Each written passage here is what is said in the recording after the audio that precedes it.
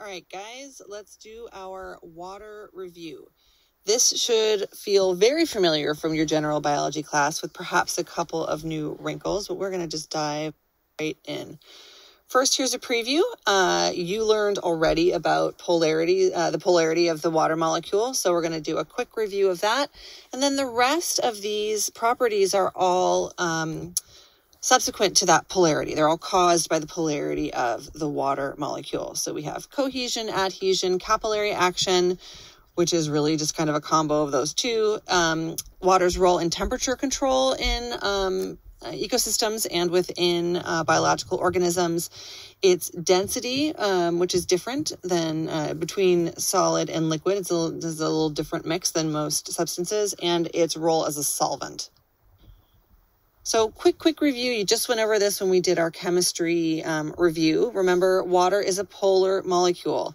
That means that part of the molecule, the oxygen atom, has a higher electronegativity and therefore is pulling harder on those electrons than the hydrogens that are participating in that covalent bond.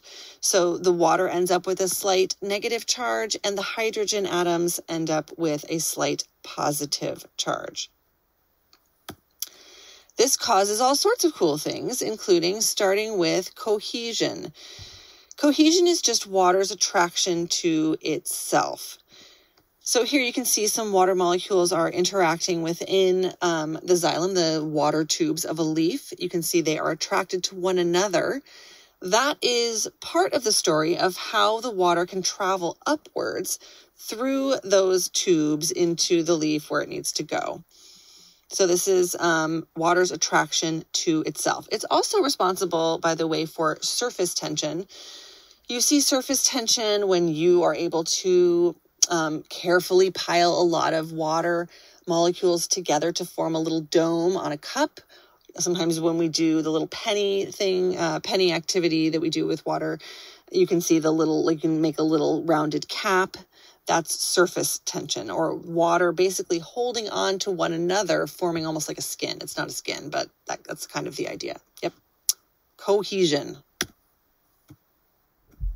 Next up is adhesion, or water's attraction to other molecules.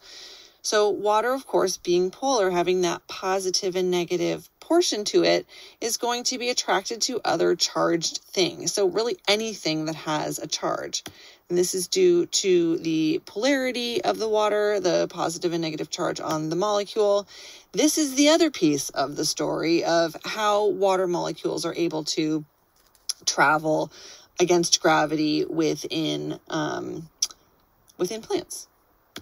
So here you can see the water molecules are attracted to the walls of those tubes. They're attracted to each other through cohesion, but they're also attracted to the walls of the tube through adhesion.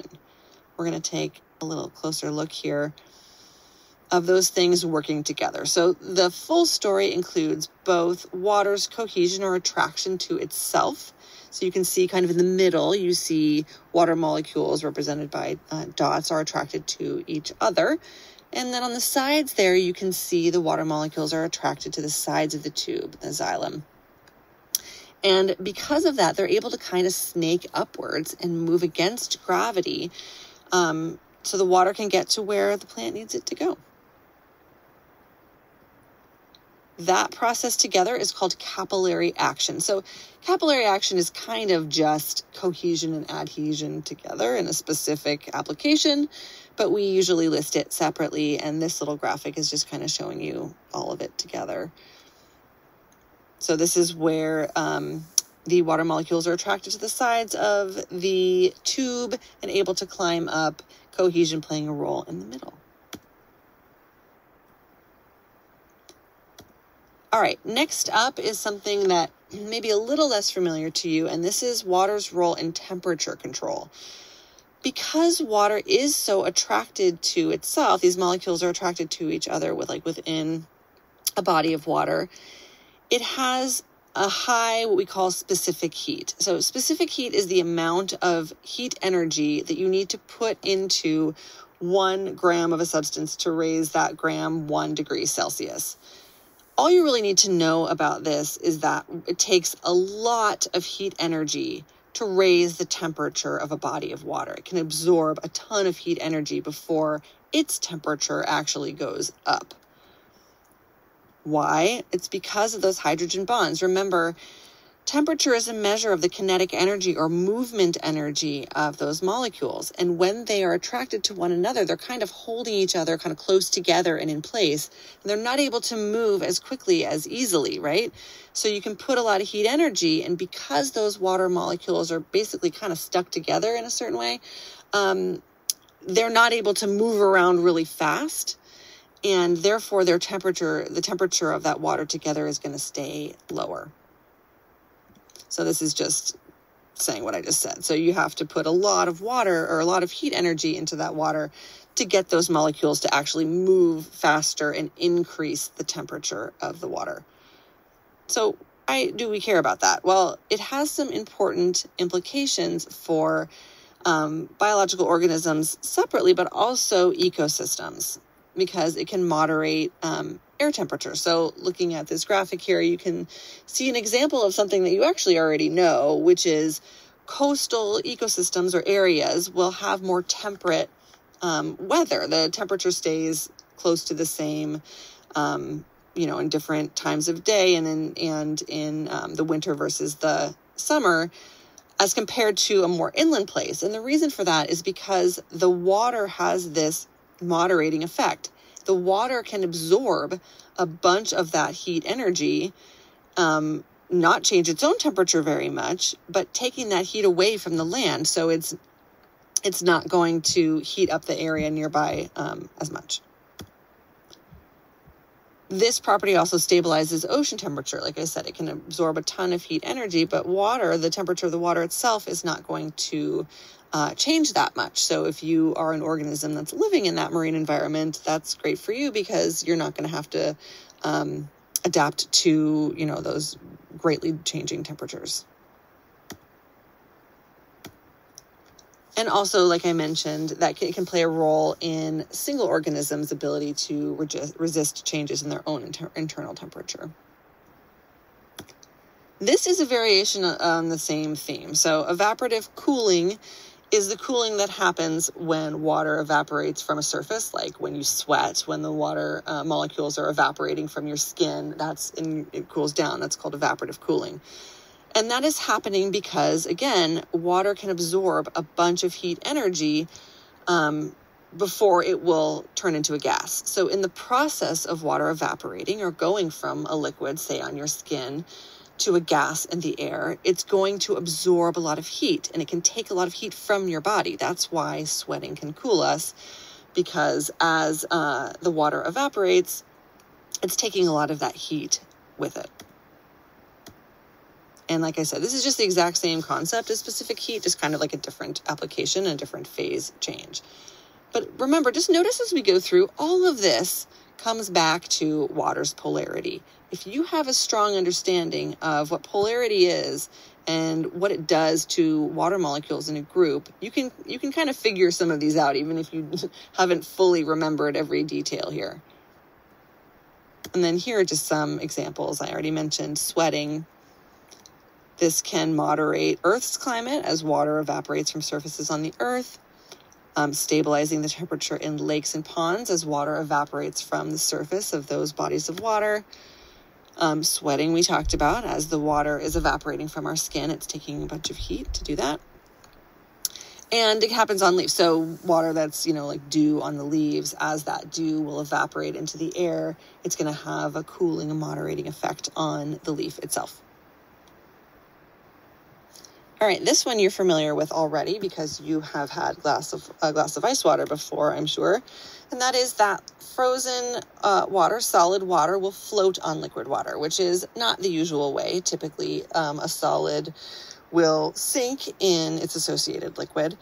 But in this case, because of water's polarity and its attraction to itself, when it's able to move around in a liquid, those molecules will nestle close together, allowing the positively charged hydrogens to, get in close with a negatively charged oxygen. As those molecules slow down enough to start forming a solid, they will actually get frozen in this lattice structure that you can see next to the ice. Because those hydrogen bonds are fixed, and they're going to be basically stuck kind of far apart from each other.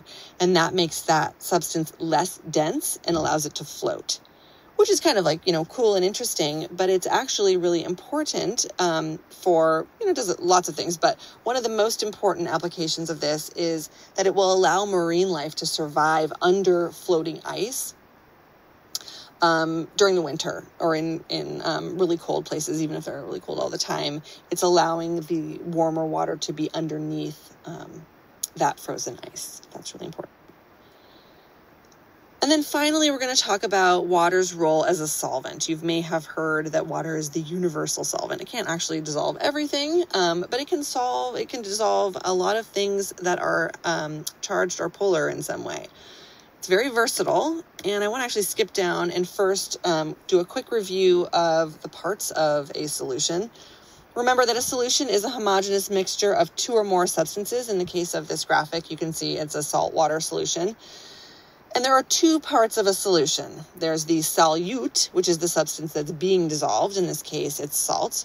And the solvent, which is the substance that's doing the dissolving.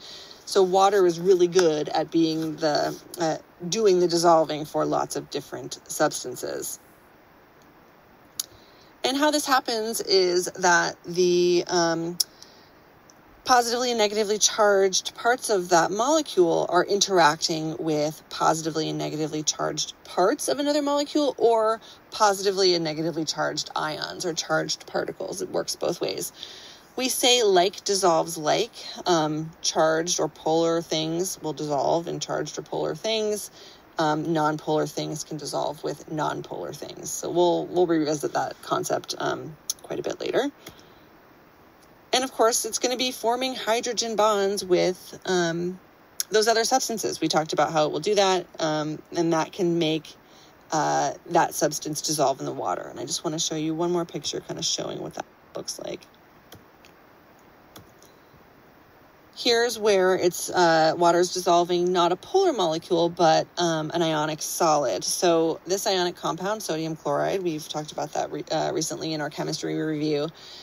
We have positively charged sodiums, negatively charged chlorines, and here you're going to see the negatively charged oxygens want to interact and will attract out the positively charged sodiums, and vice versa. The hydrogens are going to interact with the chlorine. And once they're kind of out, they're going to be surrounded by the water molecules. Well, what this looks like when you zoom way out is the salt totally dissolved in the water. Instead of being this big clump like you see in that little cube of crystal, it's going to be dissolved and distributed evenly throughout the water. And that is it. All right, guys, well done. We will see you soon.